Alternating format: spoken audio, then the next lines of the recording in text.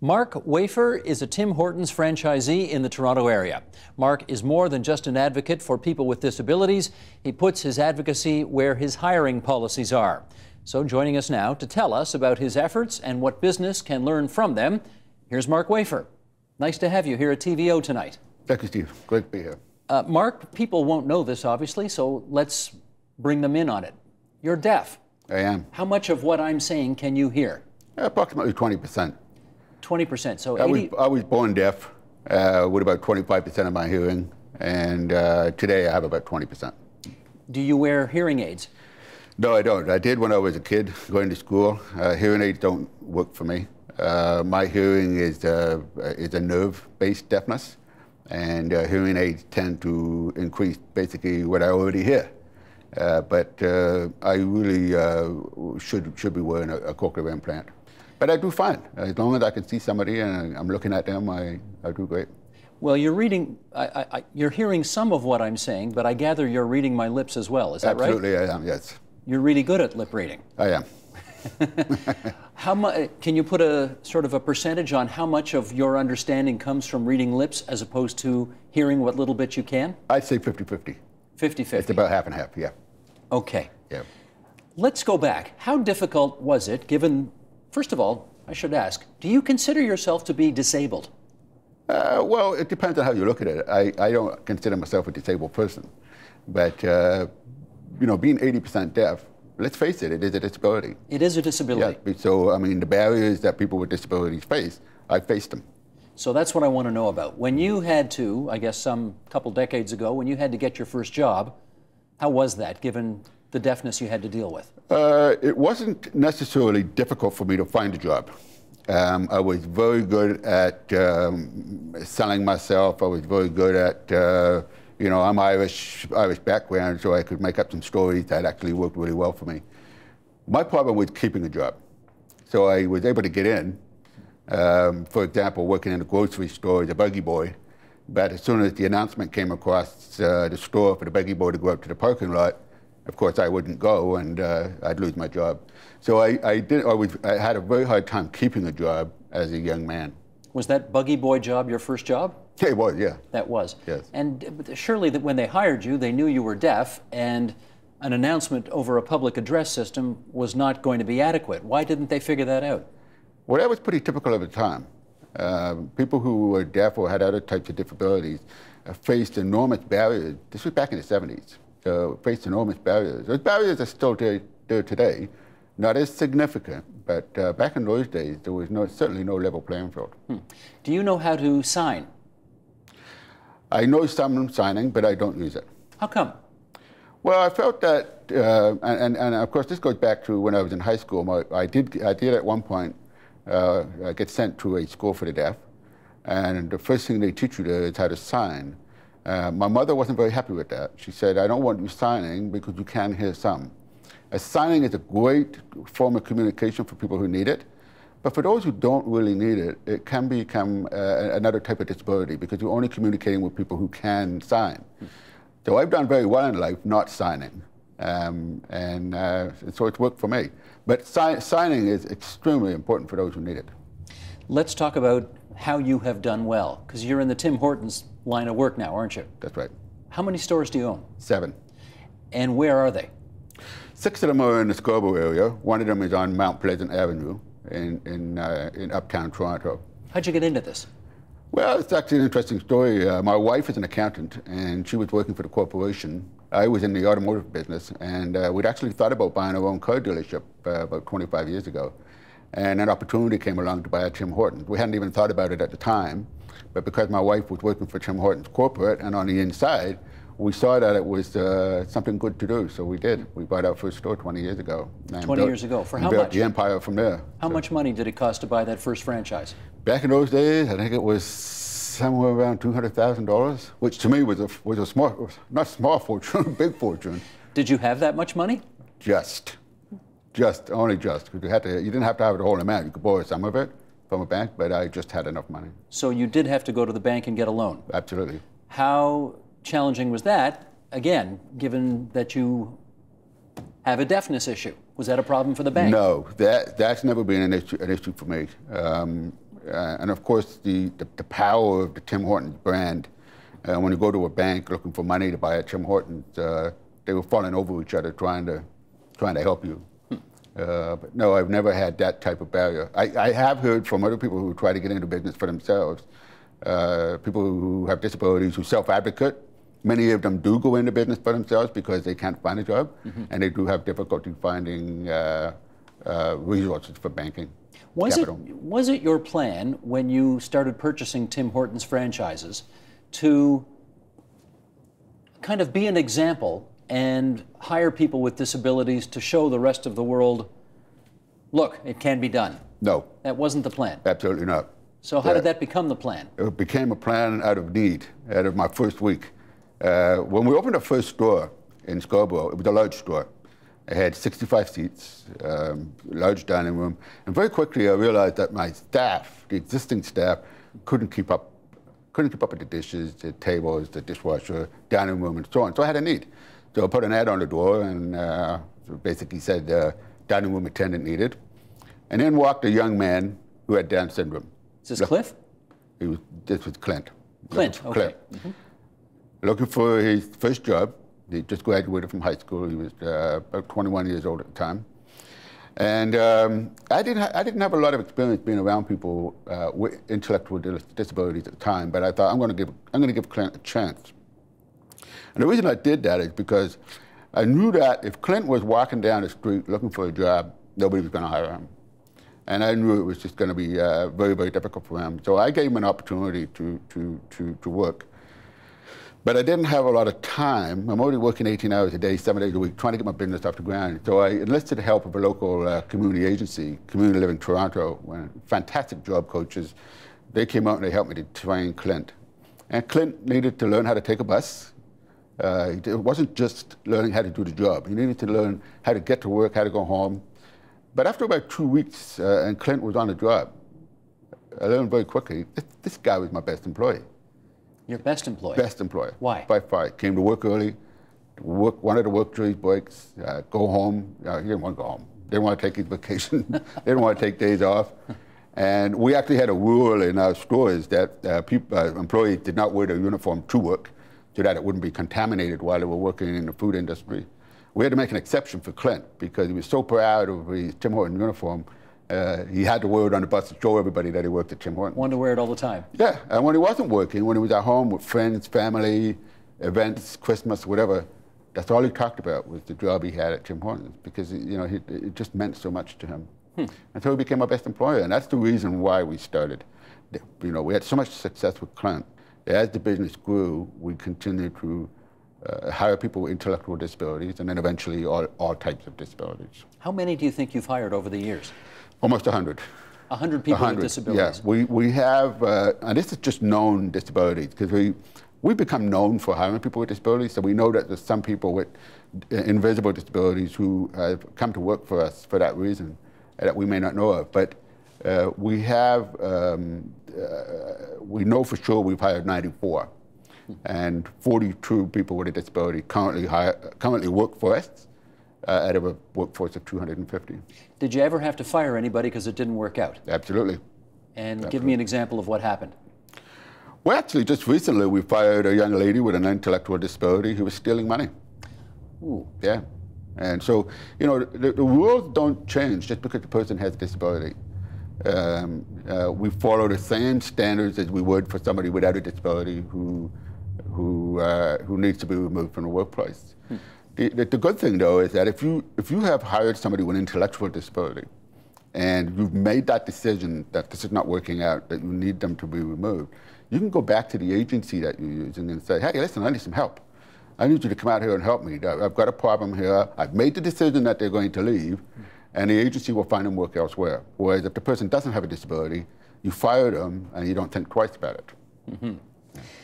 The unemployment rate, I guess, for so-called able-bodied people in Ontario these days is 7-ish%. That's right. What do you think it is for people with disabilities? Extremely high, extremely high. If you look at HRSDC, Stats Canada, you're looking at anywhere from 25 to 50%, depending on how we calculate it. what we know for sure is the participation rate for people with disabilities is extremely low. Some anecdotal statistics show an unemployment rate for people with disabilities as high as 70%, because you've got to calculate those who are not participating in the workforce, who can't participate in the workforce, but also those who have just given up out of sheer frustration. You know, I've heard stories of people putting out 1,000 applications in 5 years and not getting a single interview. So, it's worked out for you. Yes. Do you think there's a formula here that can be exported to other businesses? Absolutely do it. If you look at why the unemployment rate is so high, it's because businesses are buying into a series of myths and misperceptions that if they hire somebody with a disability, they'll take more time off, productivity will be lower, safety will be worse off, innovation won't be as good, and turnover, of course, will be an issue. And we know for sure that the opposite of those is true. And if you look at my business and you take a look at turnover, just simply turnover, the QSR business, the quick service restaurant business in the GTA, has an annual turnover rate of somewhere between 60 to 90%, depending on the locations. And in downtown Toronto, it's even higher because there's a transient nature to people who are working in a quick service restaurant. So these are people who are working for you for months, not years, probably. Exactly. Yeah. Yeah. Okay. So my turnover rate is 38%. Now the average tenure of a person who is working for me, who does not have a disability, is a year and 3 months to a year and 4 months. But a person who has a disability who works for me, their average tenure is 7 years. 7 years? 7 years. So it's in your interest to make that happen because you're doing a lot less hiring and firing. Absolutely. And there's huge costs associated with that, Steve. If you look at the person who poured your coffee this morning at Tim Hortons, $4,000 to replace that person. You know, when you consider interviewing, hiring, training, there's a tremendous amount of training these days at a Tim Hortons for those entry-level positions. Lost productivity of a new employee, new uniforms for a new employee. You've got almost $4,000 in cost associated with a new hire. So if my turnover is 38% versus my colleagues at the typical 75%, then it's in my benefit financially or not to my bottom line. Absolutely. Let's read an excerpt from a report here. This is a report from the Panel on Labor Market Opportunities for Persons with Disabilities. It came out last year. I'll read a short excerpt from it. There is a business case for employing people with disabilities. This is good news for employers seeking talent and for the approximately 795,000 working-age Canadians who are not working but whose disability does not prevent them from doing so. Almost half, 340,000 of these people, have post-secondary education. I bet people don't know that. Very few people are aware of that. I'll tell you something else that people are unaware of, and that is that in Ontario alone, today there are 43,000 post-secondary education students who have a disability, and that's grown at 15% a year. So all of those numbers that you've just listed and what I've just said is one of the highest in the world. We're one of the highest, best trained and educated demographic of people with disabilities who are ready to get into the workforce. And yet, my hunch is this stereotype persists that it's too much of a risk or it's too scary to bring disabled people into the workplace because, well, if we're an employer, we don't know if they can get along with their able-bodied fellow employees, et cetera, et cetera. What's your experience been with that? That's exactly the experience. That, you know, the number one barrier to disability employment and inclusion is fear. Fear of the unknown. CEOs quite often say to me, you know, Mark, what do I do if it doesn't work out? Well, the answer is very simple. If it doesn't work out, you replace the employee, just like we would with somebody who's not disabled.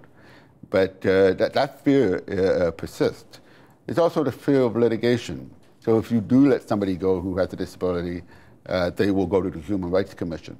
Absolutely false. That is not true at all. That's not happening. Has it happened to you? It's never happened to me. Never happened? Never happened to me. And how many disabled employees do you think you've had to fire over the years? Well, I've got 50 of them who are no longer working with me. I would say probably 20% of those I have fired. And no one has challenged you at the Human Rights Tribunal? No, because I fired them for just reasons. I've given them I've given them ample opportunity to increase their performance. If they do something wrong, like, for example, stealing money, that's it, it's done. Right. But if the performance needs to be improved, we give them every opportunity to improve. We write them up, and if it's not working out, and if it's an intellectual disability, we might have the agency come back in and help us. But at some point in time, you've got to say, this is not working out for my business. So it's time to cut. April is Autism Awareness Month, and as a result, I wanted to ask you if you have any employees who've got autism working for you. Yes, I do. I have, right now I have 4 people with autism. At the various stores, not all at one store? Not at one store, no, all in different stores. Different stores? Yeah. Can you give me an example of the kind of work one of your autistic employees might do? Well, I have one person with autism who was hired as a customer service representative and is now working in one of my drive-thrus, one of my busiest stores, working in my drive-thru. For that individual, the training was a little bit longer. He did not tell us that he had autism when he first started with us, but he is at the higher end of the spectrum. So very high functioning. High functioning, and he's doing a fantastic job. He had difficulty with understanding time, and so would show up for his shift late. But once we got through that and he understood, he became a great asset to the company. The other 3 people we have working with autism working entry-level positions. So they're looking after dining rooms, and one of them is looking after a very large parking lot in one of our stores. The interesting thing is, one of my employees with autism, who's been with me for 6 years, has had 2 promotions in the 6 years. She started off working in a dining room doing the same job that Clint would be doing. But very quickly we realized she was capable of more. Is that Tanya? That's Tanya. That's Tanya. And it's one of the things I've learned about working with people with disabilities is that when they come on board, you always do a sort of litmus test. You think you know what their capabilities are. But it's not until you give them that opportunity to stand on their own 2 feet. They're away from their parents for the first time. They're away from school. They're away from the stakeholder groups and the social service agencies. They've got a boss. There's expectations. And you see them shine. Of the 94 people I hired with a disability, I can guarantee you I was wrong 94 times about their capabilities in the job and in the workplace. Meaning you thought their capabilities... I thought their capabilities would not be as good as what they were. As what they turned out to be. That's right. Absolutely. What about this, just to follow up on the fear thing you mentioned a minute ago? An employer wants all of his employees or her employees to seamlessly work together as a team. That's right. Does that happen when you have disabled and able-bodied people working together, or people who may have intellectual disabilities? Because the assumption or the fear would be that that's harder. It's actually easier. What we've found is that by hiring people with disabilities, you're changing the culture of your workforce. You have an inclusive workforce. So you're changing the culture of the workforce, especially for those without disabilities. And we see that now.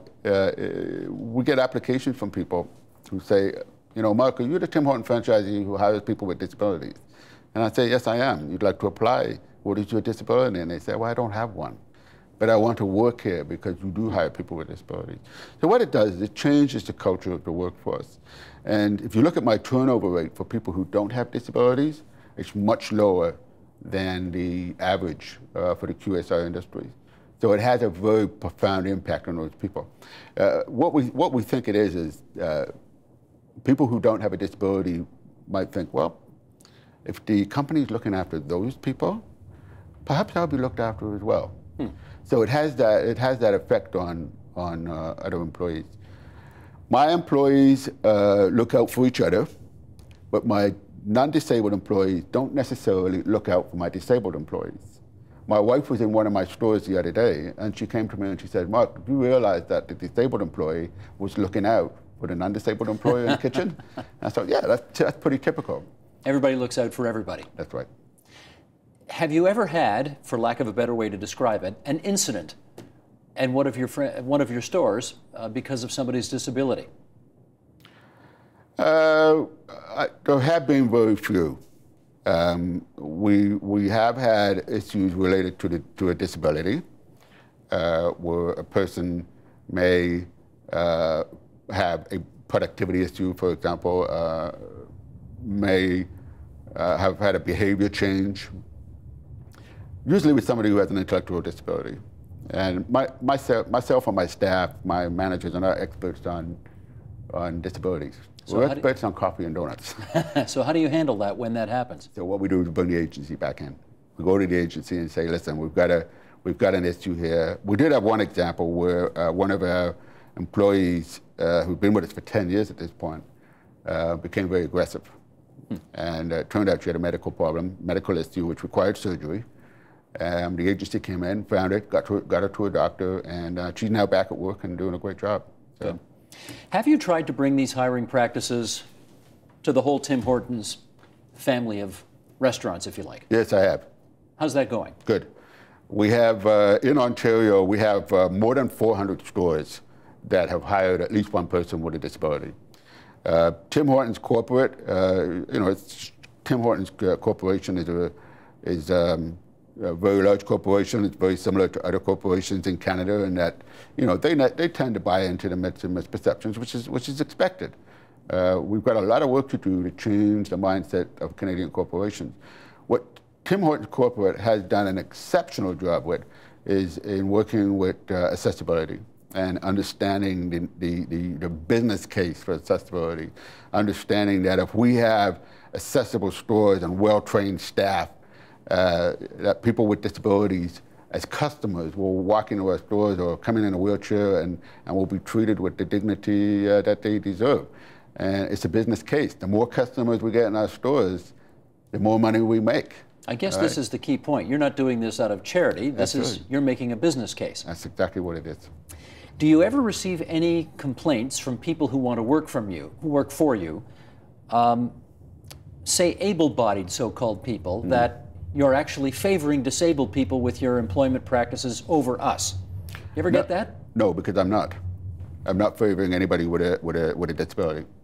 When I hire somebody, let's say, for example, I'm hiring a baker, I might get 10 applications that I consider to be worthwhile. My managers will sit down and look at them. 2 people may have a disability. I hire the best person for that job. I'm in business to make money. I'm not there to run a charity. What I will do is if I find that somebody with a disability is equal to somebody without a disability, I may hire the person with a disability, simply because I know it will be very difficult for them to find a job elsewhere, based on the statistics. But I'm looking for the best possible employee at all times. Any complaints from customers that they don't like dealing with disabled employees? The opposite. The opposite? Customers love it. Customers love it.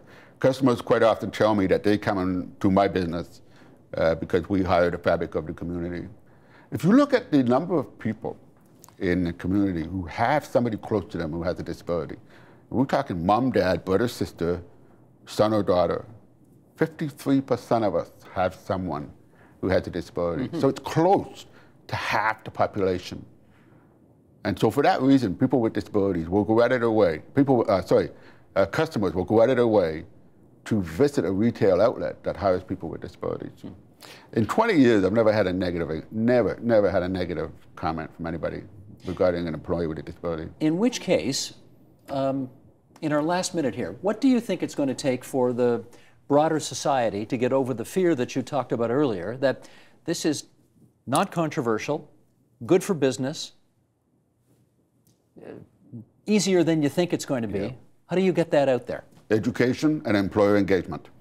And this is one of the things I do on a regular basis now. Speak to other employers, usually in large groups, dispel the myths, talk to them about that risk, and get them to understand that there is no downside to being an inclusive employer. Do they believe you when you make that pitch?